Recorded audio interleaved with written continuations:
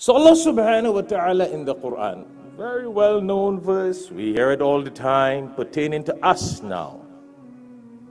Allah says in Surah Al-Imran, chapter 3, verse 104, وَلْتَكُمْ مِنْكُمْ أُمَّةٌ يَدْعُونَ إِلَى الْخَيْرِ يَأْمُرُونَ بِالْمَعْرُوفِ وَيَنْهَوْنَ عَنِ الْمُنْكَرِ وَأُولَٰئِكَ هُمُ الْمُفْلِحُونَ. Allah says, let there be a group.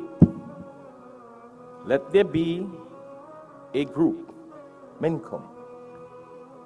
Allah is telling us we should.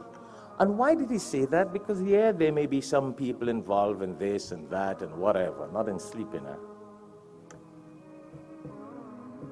in different aspects. Some people may be seated and teaching 24/7. Some people may be there to lead Salah 5 times a day.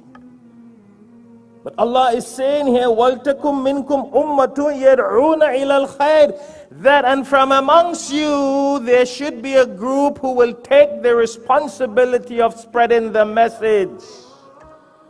يَأْمُرُونَ بِالْمَعْرُوفِ وَيَنْهَوْنَ عَنِ الْمُنْكَرِ, enjoining what is good and forbidding what is evil. And then He says, وَأُولَٰئِكَ هُمُ الْمُفْلِحُونَ, and they are the people who will be successful, who will attain that success. How many of us really do that? You don't lead Salah 5 times a day, that's not your full-time job. We don't sit and teach Qur'an 5 times a day, that's not our job. But yet we don't invite people to Islam. We don't make the time to spread the message. Allah is telling us this is a command in the Qur'an.